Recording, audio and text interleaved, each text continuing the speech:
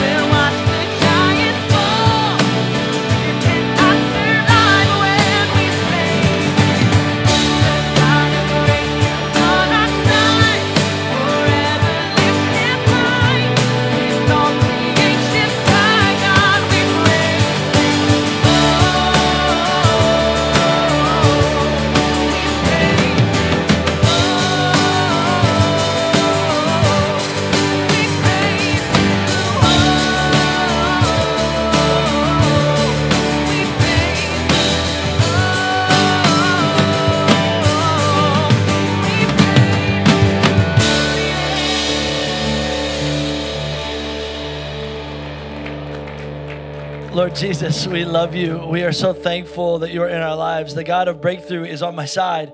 I love, God, that I've gotten myself into a huge mess again and again, and you seem to be so faithful to me, even when I'm not faithful to you. God, everything good in my life is because of you, and I'm thankful that you are here with us this day. I'm thankful that you are a resurrected God. And I don't have to wait till next week to know that you are alive and moving in this room. Today, I believe that you want to speak to every one of us about things pertaining to our life and the way that we live life for you. Would you move today here in this room by the power of your Holy Spirit? In Jesus' glorious name. And all God's people said, amen. Would you guys have a seat for me? We have a special service for you today. Hey guys, my name is Morgan.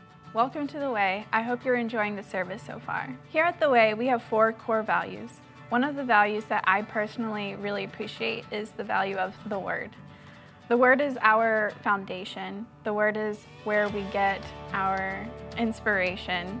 And I hope that you find here at The Way that you learn and you grow in how you read your Word.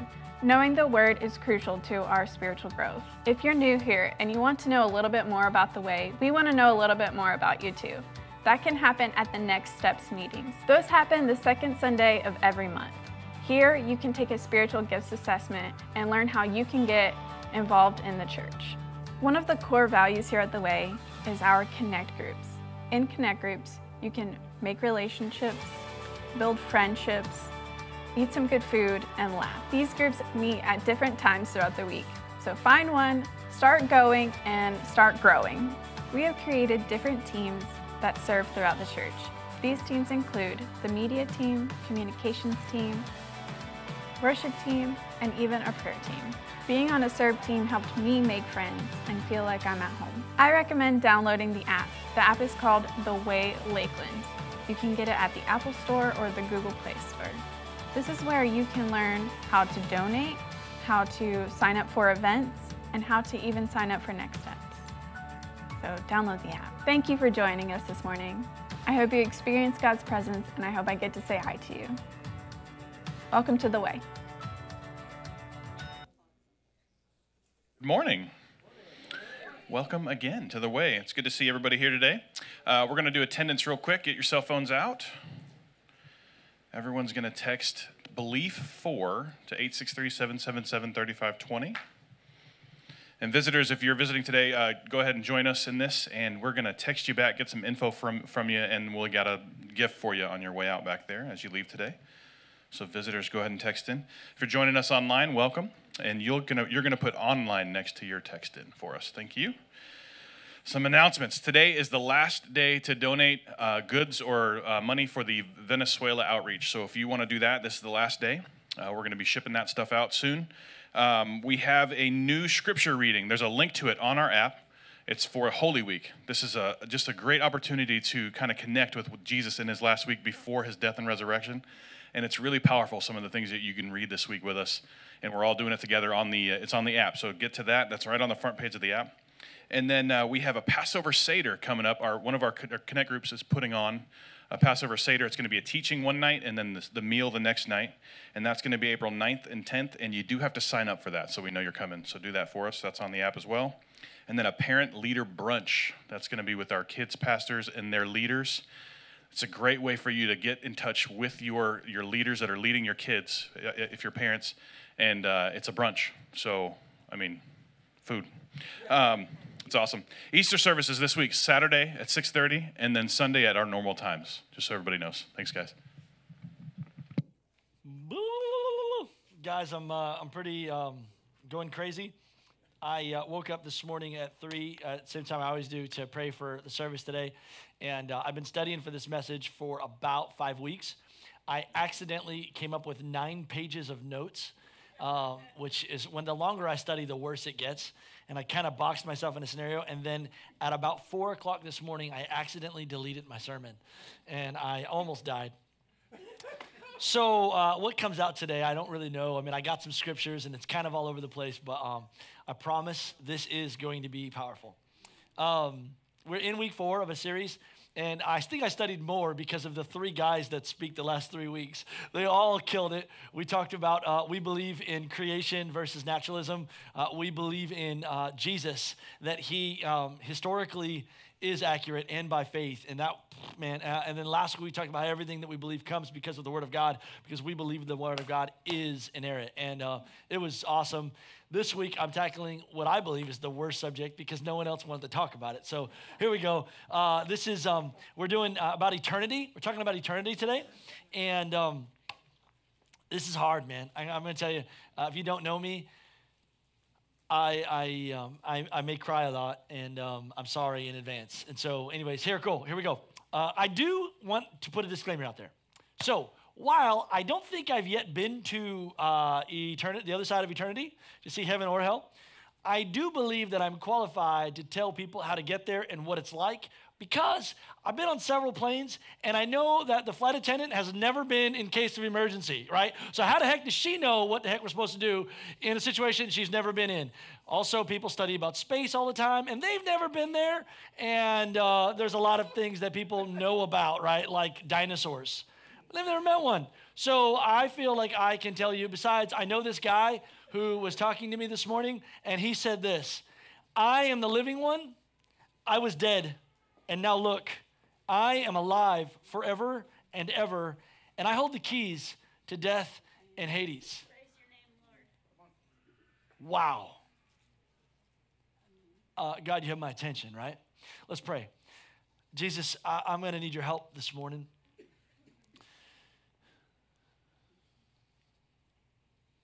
Amen. First point today that I think you all should know is that we are all going to face eternity. They did some studies and statistics, and they found out they checked 1,000 people, and it turns out 1,000 people, all 1,000 people will die. Yeah. Truth. Out of 1 million people, 1 million people are going to die. Everyone's going to face eternity at some point in their life. And what I know is that what happens, the way you live this life will determine what happens after this life. Who was the guy from Gladiator? What was his name? Man, help me out. Maximus. He said, what do we do in life? Echoes in eternity. Yeah, that's right, man. That's echoes in eternity. And so it's important the way we live this life determines what we. Here's what Hebrews chapter 9 says this. He says, just as people are destined to die once, after that they face judgment. Just as people are destined to die once, after that, they face judgment. There's a lot of questions that people have about eternity. Many people will ask, will I come back as a butterfly? Or, some religions would say a cow. That's my uncle. Don't mess with that. Some people believe that they'll come back a second time if they don't do this life good enough. Or can I repent later? And what I believe the answer to all those questions is found in Hebrews chapter 9, verse 27. Just as it was destined to die once, and after that face judgment.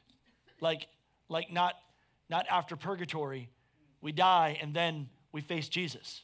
Yes. And it's important that you understand that we don't have the luxury of coming up with truth on our own. There's 7 billion people on earth. What are the odds you discovered it on your own?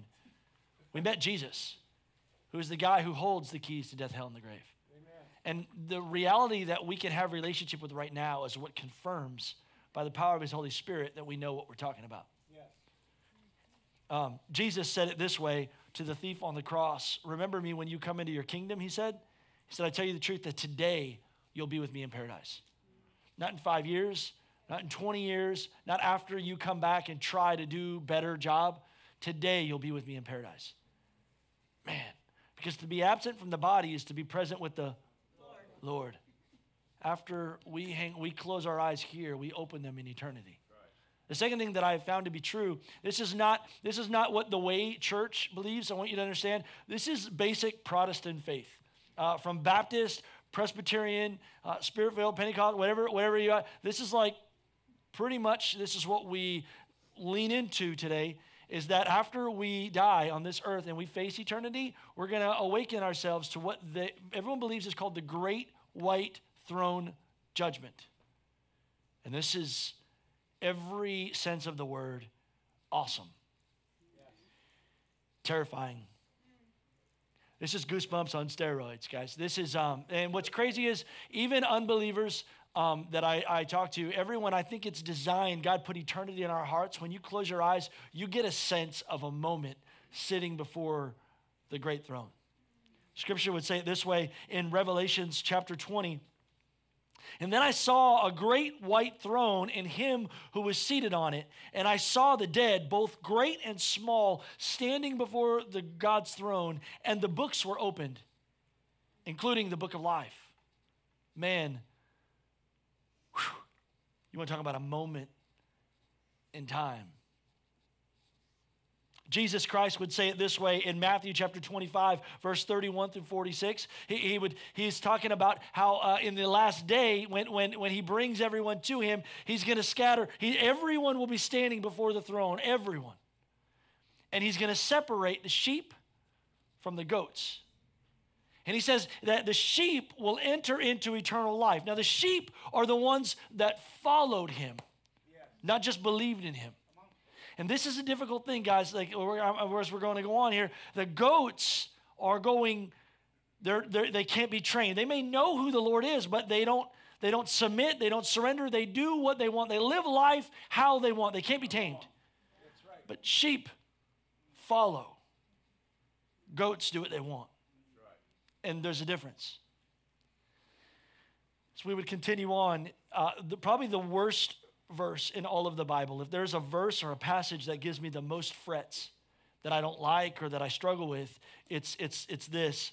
In Matthew chapter 7, he would say, but not everyone who says to me, Lord, Lord, will enter into the kingdom of heaven. For many will come to me on that. Many will come to me on that day, and they'll say, but Lord, didn't we prophesy in your name, and didn't we cast out demons in your name? Didn't I attend church every week, and I held a door, and I was on the worship team, but I did so many things for you. And listen, there's a difference between those that understand that he's the Lord and those that actually have relationship with him and follow him. I struggle with this. And he says, but I don't know you. Like, we don't have relationship. And I think that's the difference between those that understand that Jesus is the Lord, is that I'm trying in my life, in my heart of hearts, to look for God every day in my life and follow him and allow him to tell me when I'm an idiot and allow him to tell me when I'm wrong and allow him to decide the direction of my life, rather than me understanding that I have enough knowledge now of God to figure this thing out on my own. There's a passage here that I wanted to read to you. Jesus would say, I am the resurrection and the life. And the one who believes in me will live even though they die. Whoever lives by believing in me. Meaning I've learned enough to know that I know nothing. That's a sheep. Yeah. I've learned enough to know that, like, I could make money and figure out how to get by in life, but I haven't figured out how to find peace or hope or healing for my soul outside of Christ. Amen. Whoever lives by believing in me will never die. And then Jesus says, do you believe this? Because that's what matters in eternity. When he separates the sheep from the goats. This is going to be an important sermon today, I believe, for all of us, and I got to tell you, it's massively uncomfortable for me. But I believe that this will be the most awesome moment in my life. Revelations 22, verse 12, Jesus gives a promise to everyone that is one of his sheep. And I'm going to talk to you about heaven for a couple minutes. For those who are victorious will inherit all of this. I will be their God, and they will be my children. Look, I am coming soon, and I'm bringing my reward with me to repay all people according to their deeds. I am the Alpha and the Omega, the first and the last, the beginning and the end. Blessed are those who wash their robes. Man, I figured out long enough to know that I'm wretched. And they will be permitted to enter through the gates of the city and eat the fruit of the tree of life. And the Spirit and the bride will say, come. Let anyone who hears this say, come. And anyone who is thirsty, come. And let anyone who desires to drink freely from the water of life. So I want to talk to you about what it looks like when we enter into his rest. There's several questions that believers have. I was all over Google and asking friends from church, hey, what are our questions about heaven? And I narrowed it down to a few things.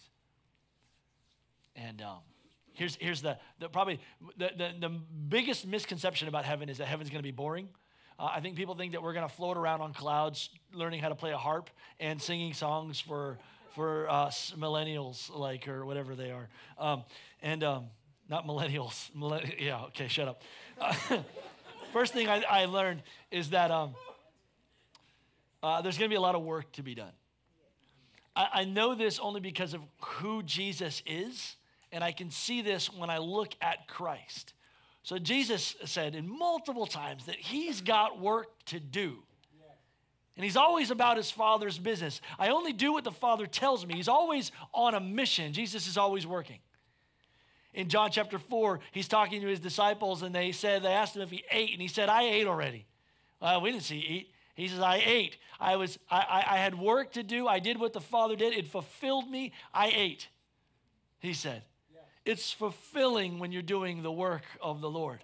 I can tell you work that's not fulfilling is when it's duty or like we're obligated to go make money. But I'll tell you, when money's not the priority in life, and you're living for purpose. I have a job, and I don't necessarily like my job, but I like who I get to work next to because they don't know that I'm praying to go and make sure that today they get to see Jesus when there's a fulfillment in that. Amen. Jesus would say this. He would say that I have to leave, guys, and I'm going where my Father is. There's many mansions, and in my Father's mansion, there's many rooms, and I'm going to prepare a place for you. I'm working for you. I don't know if you understand, but in the very Genesis chapter 2, in the genesis of man's relationship with God on this earth, he put us in a garden to work the land.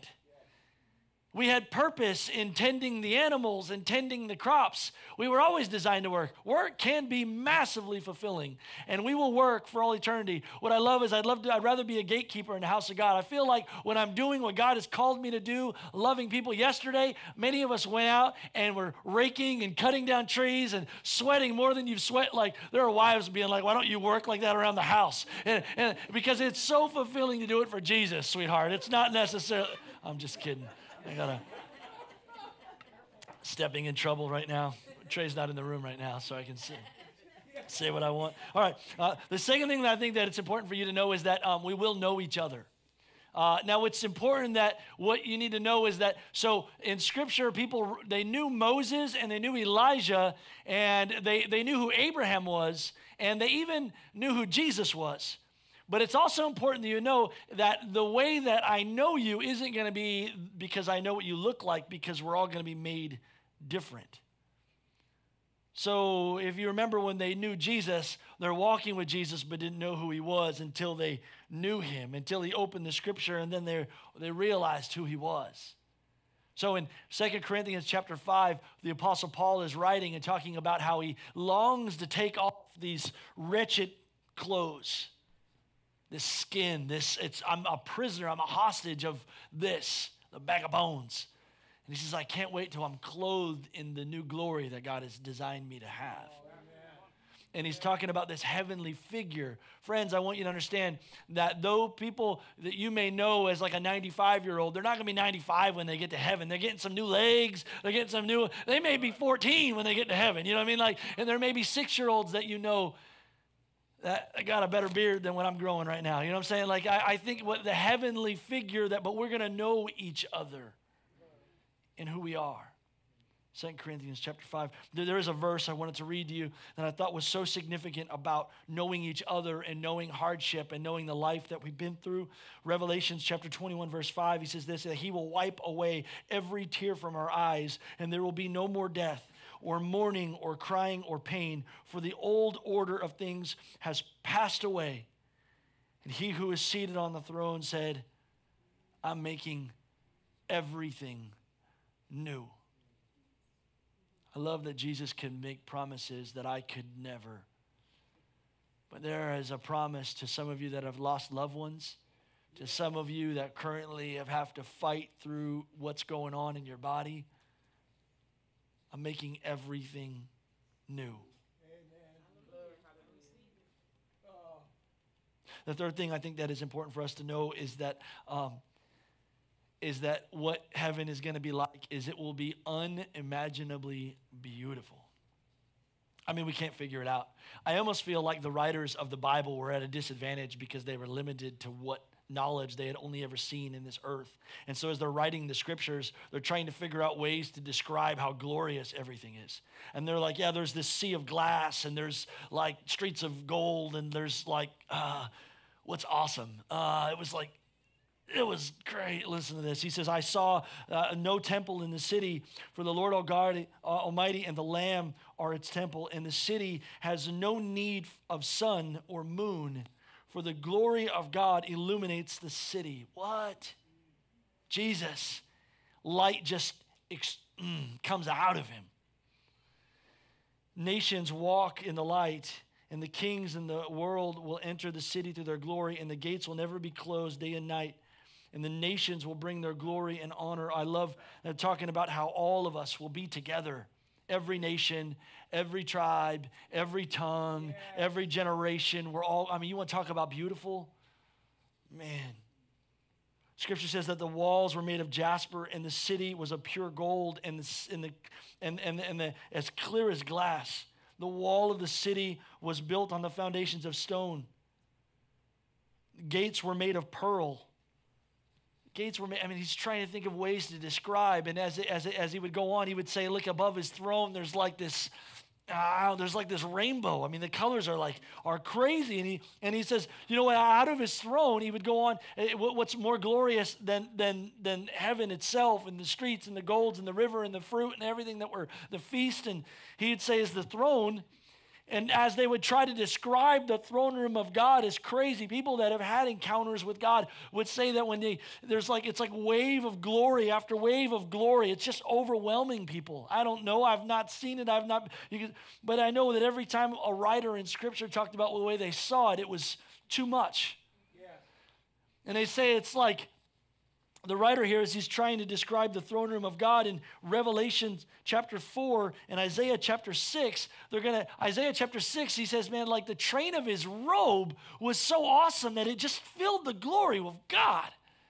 People didn't know what to do. It was even his robe was awesome.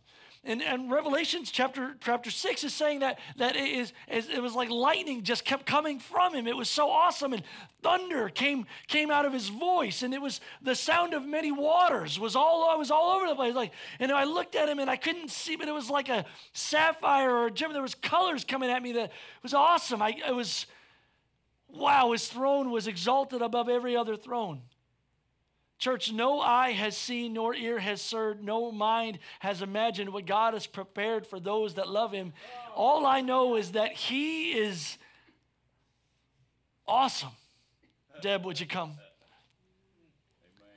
I'm thinking about the throne and how awesome it is and how crazy fulfilling heaven is. You have to understand, I studied for this for a month, and I can't put words to figure this thing out. Keith Green wrote a song years ago. I don't know if you guys know who Keith Green is, but he's like the craziest, weirdest, cool guy. And he's fascinating. And his revelation of Jesus was like nothing else. And he wrote this song, and he was like, you know what, man, think about this. God created heaven and earth in 6 days. In 6 days, he made the stars in the sky, and he made crazy, awesome waterfalls and sunsets, and he did all this in 6 days. But Jesus said he's going to prepare a place for you, and he's been building it for 2,000 years. Wow. You ain't seen nothing yet, Jack. But one thing I know is that heaven isn't going to be about me or my new body or the streets of gold or this glass or this emerald or these rainbows or the sound that comes from his throne or the light. It's going to be about Jesus. Yeah.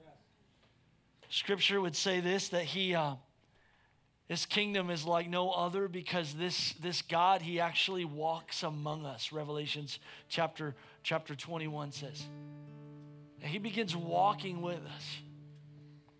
And it baffles me to no end to think that my Savior would walk with me. But as I realize this has been the pattern of my whole life. The crazy thing about heaven is when Jesus separates the sheep and he lets me enter into rest, I think to myself, I don't deserve any of this.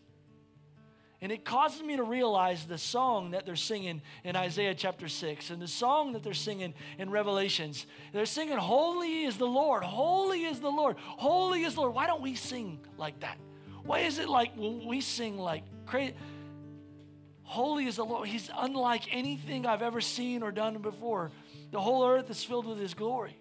The creatures bow before him and they're so amazed with awe of who he is. Holy is the Lord, holy is the Lord, holy is the Lord. This is the song of heaven. You realize that there's holy means he's not like me. He is pure and righteous and holy. And so when I think about the moment that I get to be with Jesus, I always tell people I can't wait because I'm going to hug him. I'm going to hold him. But every encounter in Scripture of those that encountered Jesus, the first thing they do is not hug him. Jesus' best friend, John, hadn't seen him in 70 years, has a moment where he encounters Jesus in the heavenlies. And the very thing he does when he sees him, the Scripture says in Revelation chapter 1 that he fell at his feet as if he was dead.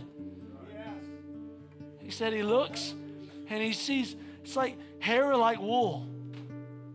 And I look in his eyes and I see fire in his eyes. It's like he is glorious beyond glory. It's like power beyond power. It's like I immensely just feel like I'm dying standing in his presence because he is, wow, he's awesome.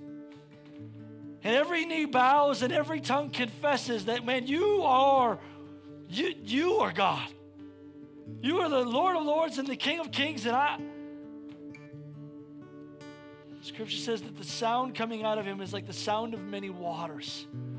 It is power. Sounds like Niagara Falls coming out of his mouth. And what God's saying with this sound is, fear not, I love you. Church, all of heaven sings this song. You're holy. You're beautiful. You're glorious. And all Jesus wants to do is create a place for us to enter into rest with him. He's glorious and he's worthy. And I'm not. But he's bidding us to come and experience this place that he's preparing for you and I. For the next 15 minutes, I'm going to ask you. You can stand, you can sit, you can find a corner of this room. Would you sing this song with me? And we cry, holy, holy, holy. We cry, holy, holy, holy. We cry, holy, holy, holy is the Lamb. Sing with me, we fall down. And we fall down, we lay our crowns at the feet of Jesus. The greatness of his mercy and love at the feet of Jesus. And we cry,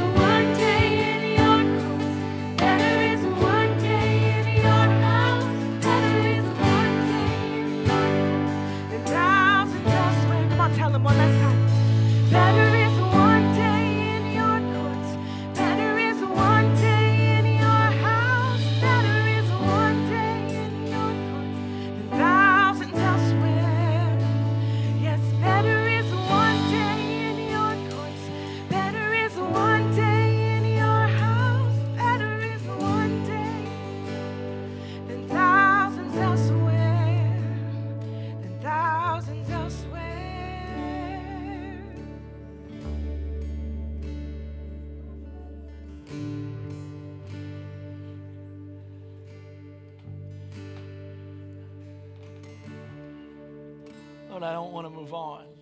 Like I feel like I was made for you. I was made to worship you.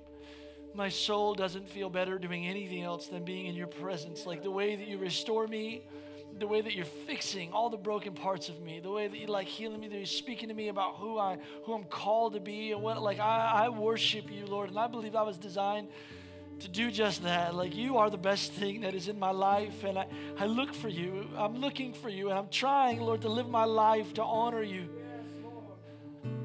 I pray that you would teach me how to worship you with my life, like with my life. The words of my mouth and the meditation of my heart be pleasing to you, oh God.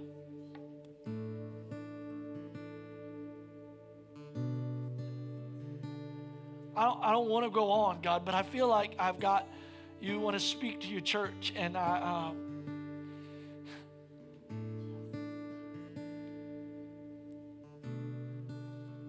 love you, God.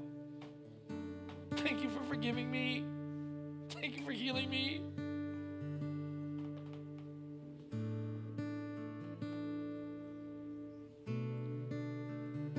No one loves me like you, God.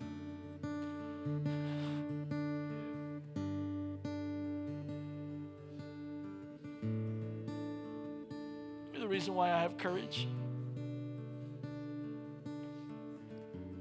You're the reason why I have hope. You're the reason why I have anything good to give to anybody. Thank you for not giving up on me.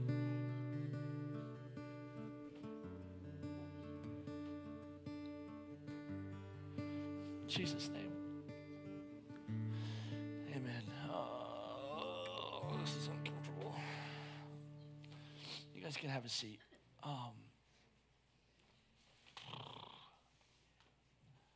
Thanks, man. Clint, you're a good dude. This is gonna be tough. Hey, guys. I spent way too long thinking about this passage, and I was mentored by a pastor in California, and during my job interview, he asked me when I knew about church and stuff, and I told him about the power of God and like how I love to worship and stuff, and I love to like. He said, that's not our focus. I just didn't like him right away. He told me that you can worship in heaven, you can worship on earth. You know, you can fellowship in heaven, you can fellowship on earth. You can eat in heaven, you can eat on earth, but the only thing you can't do in heaven that you can do on earth is win souls. And he said that's going to be our focus.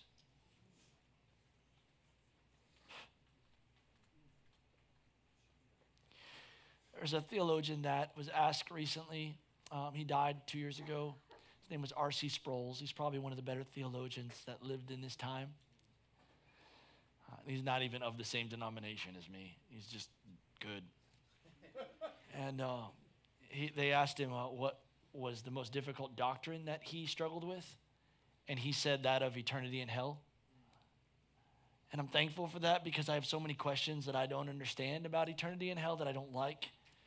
And if I could write it, I'd probably write it a different way, but I can't. And so I got to shut up and submit to it and really lean into it. I think the idea of hell is uncomfortable, and so we avoid it. We avoid it. You know, like when the dentist tells you that you have cavities. I'm not going back to that guy. Or you look at your bank account and it's not good, and you don't instantly come up with a plan to do better with your finances. Instead, we just rack up more debt. Or like when you know your marriage is not in a good place and you don't do everything you can to fix it. Or like when you find out your health is failing and you don't instantly figure out a diet and how to exercise. What's uncomfortable to us as Americans, we avoid. If there's a church with better air conditioning, that's the one we want to go to. We just, we like comfort.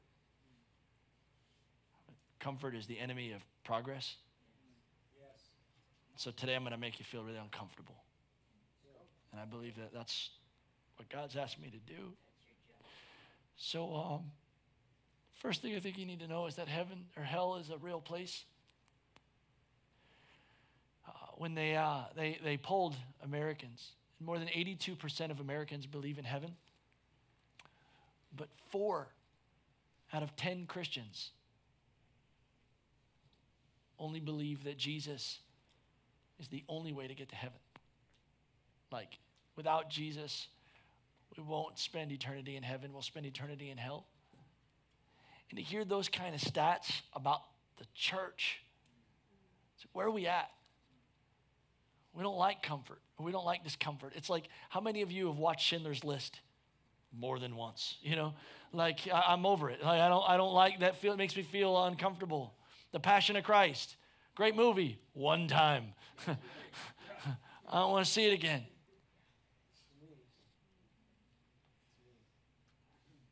Jesus said, don't be afraid of those that can kill the body, but cannot kill the soul, but rather be afraid of the one that can destroy both the body and the soul in hell. Jesus' words. There's more than 162 references to eternity in hell in the New Testament, and more than 70 of them come from Jesus' mouth alone. So the guy that you believe in that's going to get you to heaven is the same one that's telling you that you have to be mindful of tragedy. And the problem that I'm having right now with the church, including our church, I can't blame any church outside of there. I can only talk about me and us and what we're doing in here.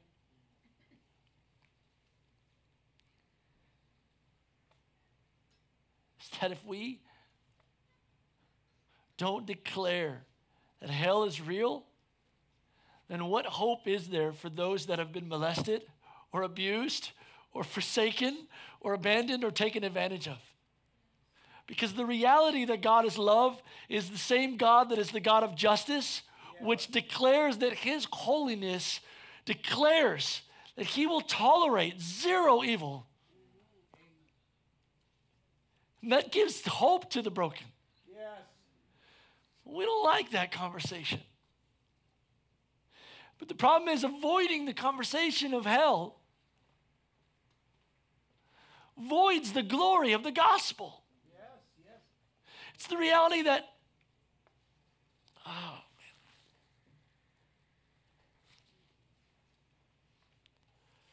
man.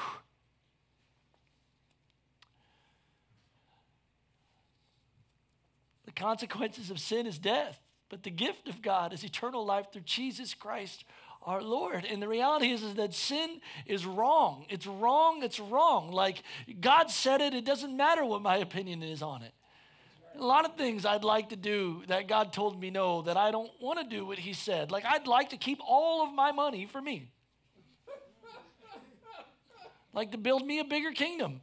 And I want to buy me a boat. And I want a bigger house. And I want more luxury. And I want to pay for someone to feed me every day. Right into my mouth.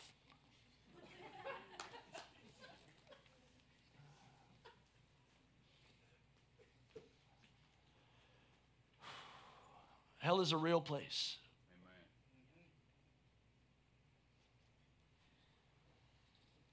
Second thing I think that people need to really, really, really be aware of is that hell is a place of judgment.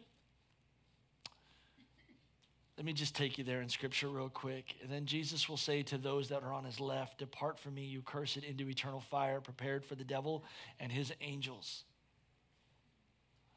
Prepared for the devil and his angels. One of the myths about eternity in hell is that, yeah, we're going to go to hell. We're going to party. It's going to be awesome. I don't think you understand. Hell, first of all, you need to understand, wasn't created for you. That's right. It was created for the devil, but you're going to suffer the same fate as him. Misconception, the devil's not going to torture you. He doesn't reign in hell.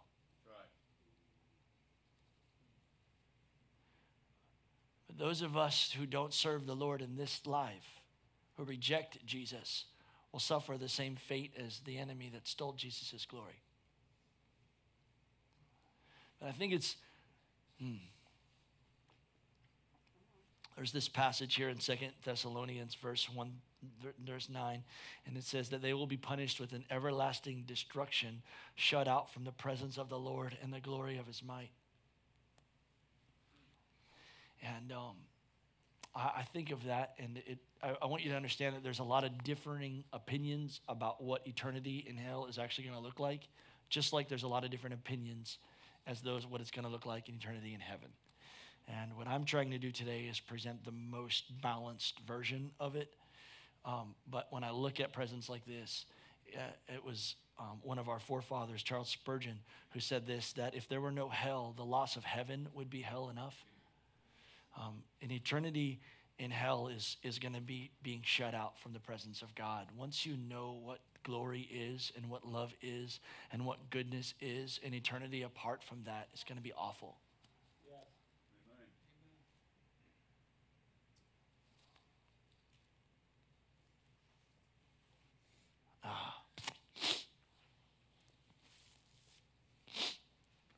I don't like this message. I'm okay, thank you, I love you. It's my daughter, Mia. She's pretty awesome. She's the most beautiful.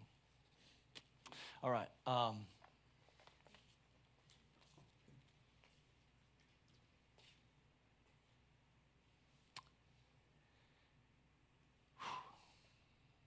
Jesus, I just ask that you'd speak, because a lot of us don't know what to do with this. I wonder, why does God, if God's so loving, would he send people to hell? You ever think that?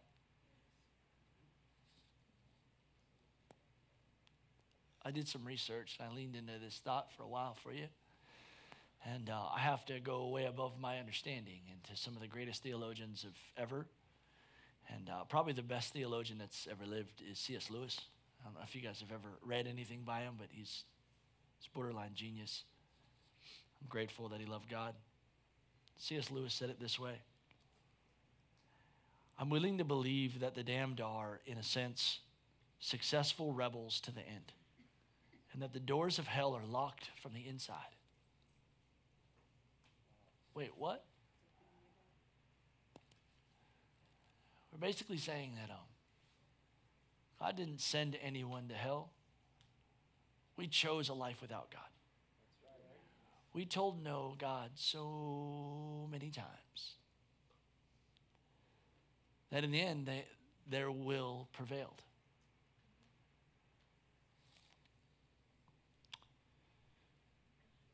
Hell is a culmination of telling God to get out. You keep telling God to leave you alone, and finally he says, okay. That's why the Bible describes darkness. God is light, but the absent of light is darkness. Amen. And on earth, we experience light, and it's like things like love and friendship and beauty and creation. These are all the remnants of God's presence. But when you tell God no, you don't want him as the Lord in the center of your life, eventually you're going to get your wish. That's right. We have two options in our life: to live with God or to live without him. But if you say you don't want God's authority in your life, you would rather live for yourself, well, that's going to be hell. This is the difference between sheep and goats. I trust God with my life. I trust God with the lack of wisdom that I have. I trust God with my family. I trust God with my finances. I trust God with my health. But when I decide to take the reins and take control, now I'm living for me. I'm living in my wisdom and my understanding. And I'm going to earn this life. And I'm going to take these finances. And I'm going to do this. And I'm going to build my kingdom. You think you know the way to peace? You think you know the way to hope?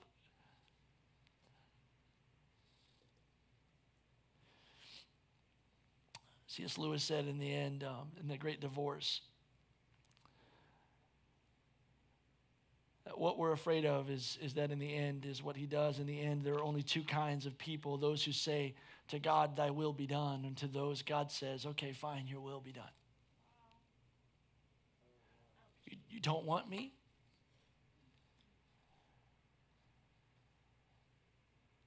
See, I think that what we think that heaven is it's a kingdom built for us. But no, that's the reward for the relationship that we've entered into. It's not heaven, like I'm building heaven because we are one. Just like when you enter into a relationship with someone, so comes all the good things with it. But what matters is the relationship. That's right. And the difference between sheep and goats. Goats do what they want. Sheep follow, and they surrender, and they trust.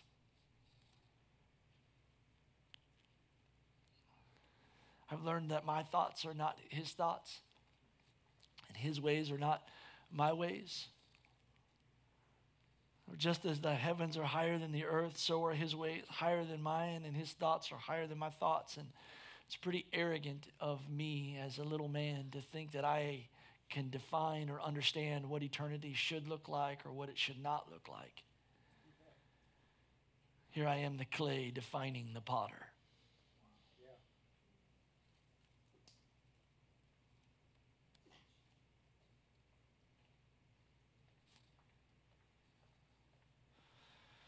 So here's my hope, guys. What's the point of this message today? Why are we talking about heaven and hell?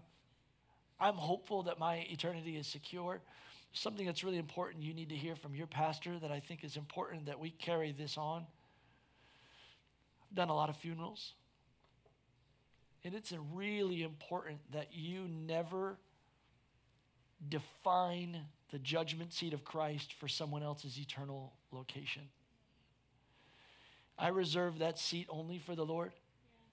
You say, oh, but they committed suicide. I know where they're going. I'm sorry, you know what? Only the Lord knows where anyone is going at any point in their life. And you always reserve that. We live life like everything depends on God. But I pray like everything depends on Jesus. But I live like it all depends on me. So it's important that we go out there and we tell everyone to get right with God. And we go out there and we fight for people to love Jesus. We fight for people to understand the goodness and the generosity of God and the love of God. We live so generous and so kind and so forgiving and so merciful. But we pray like it all depends on him.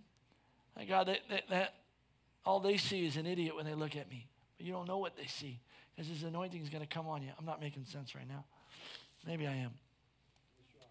All right. Sorry, I've been up since 3 and I've been thinking about eternity.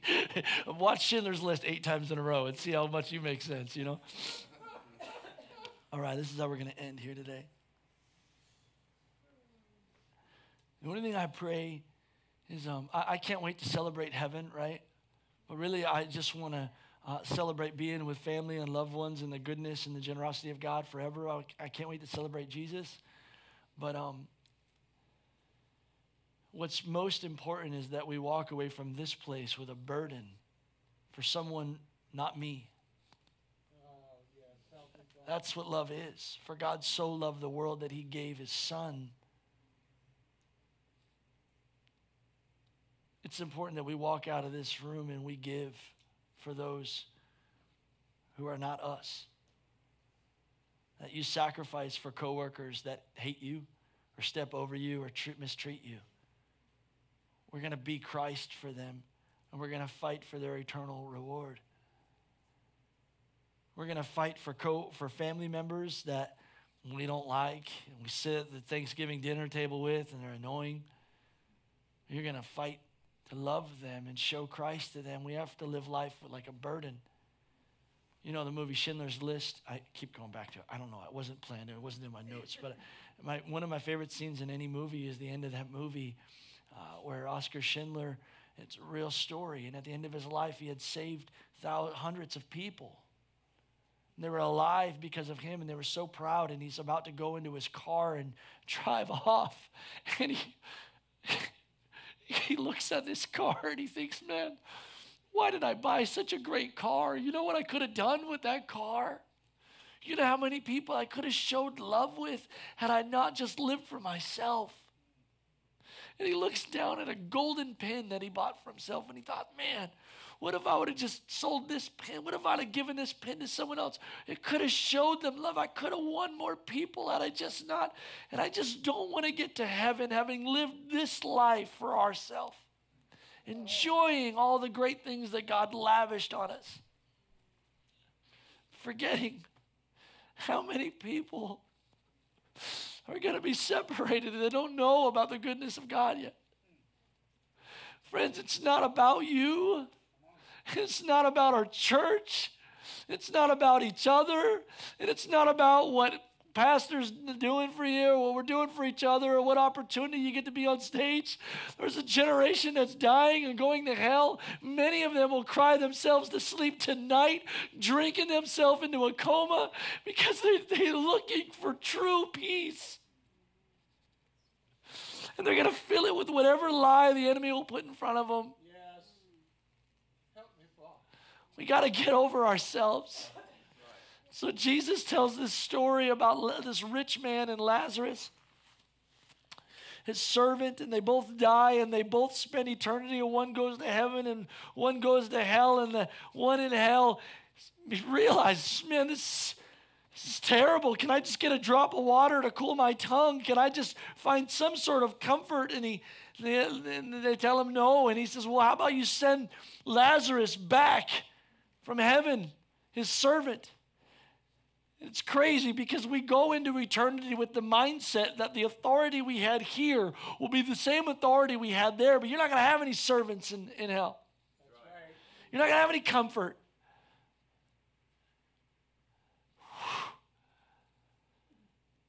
And Jesus says to him basically, he uses someone else's Abraham, but he says to him basically, they have Moses and they have the law, they have scripture, and they have, the purpose of this is for us to recognize that we are Lazarus in this generation. Now we have an opportunity to go to your loved ones and let them know that they're not living intentionally. Many of us are asleep at the wheel. This has been the most sobering year in mankind's history. People are still numbing themselves. So here's my prayer. Not that you enjoy heaven or worship today. I do pray that you enjoy the goodness of God. But I pray that you walk out these doors and live life with purpose, recognizing that eternity is far greater than the next 20 years that we've got. My prayer for you right now is that God puts someone's name on your heart that you can love like no one else.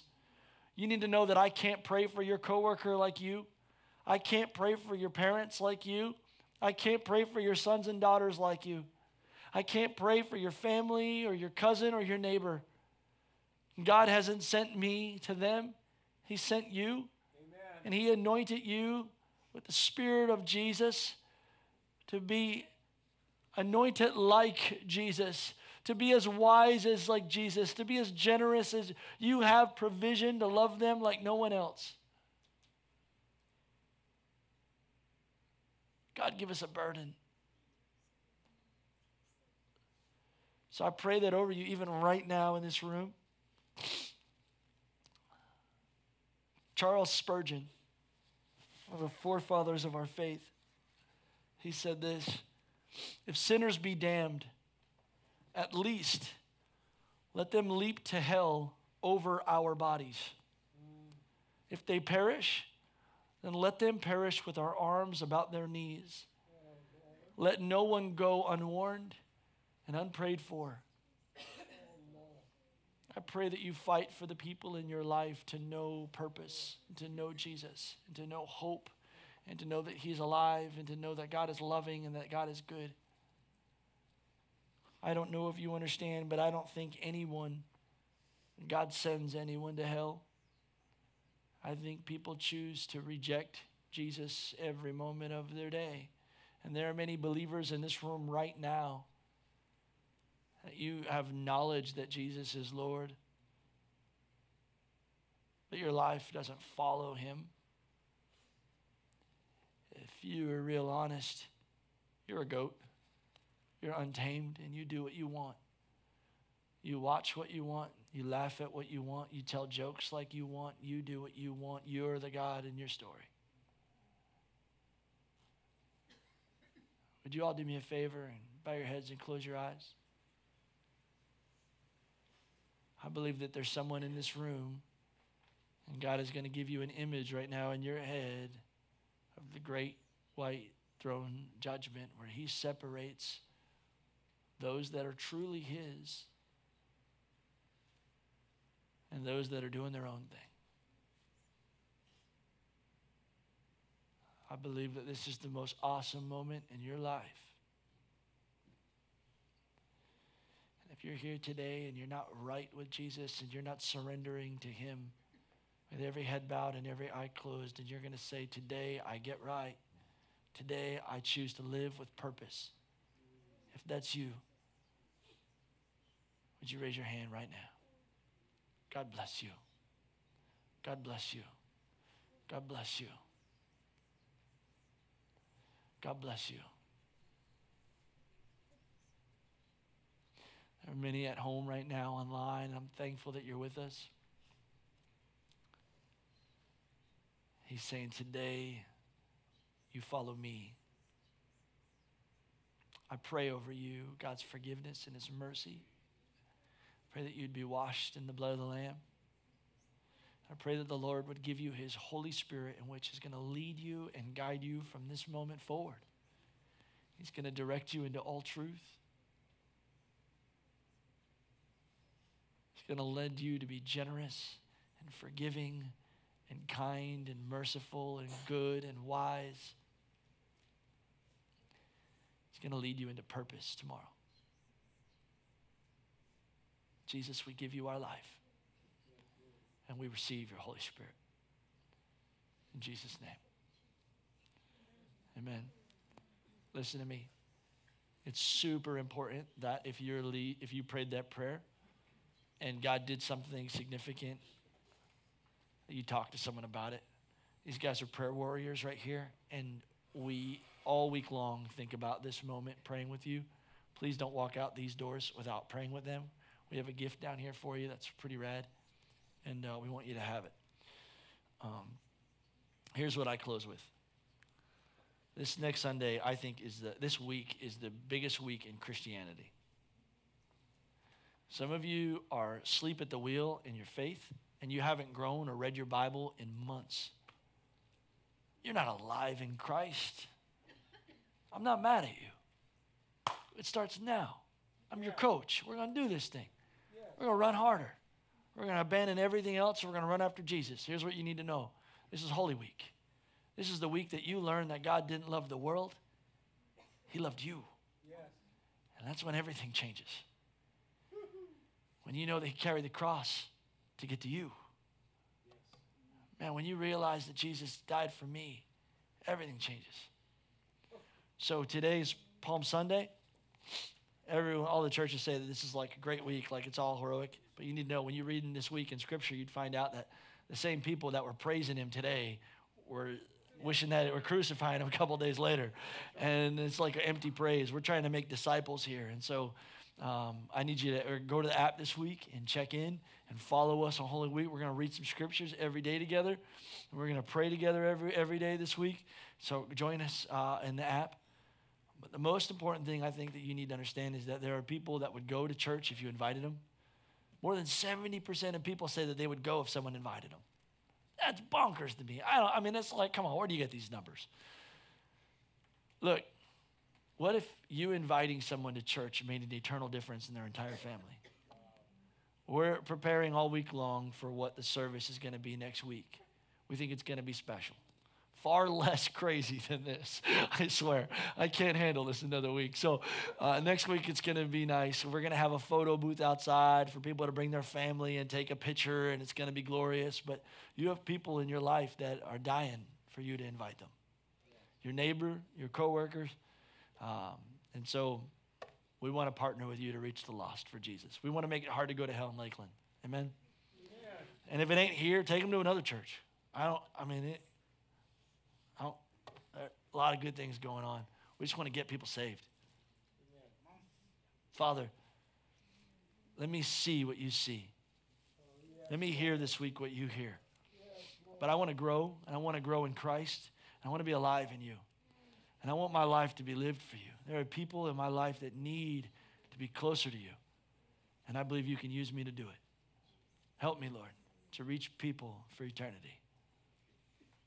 And all Jesus' people and all God's people said, amen. I love you guys. We'll see you next week.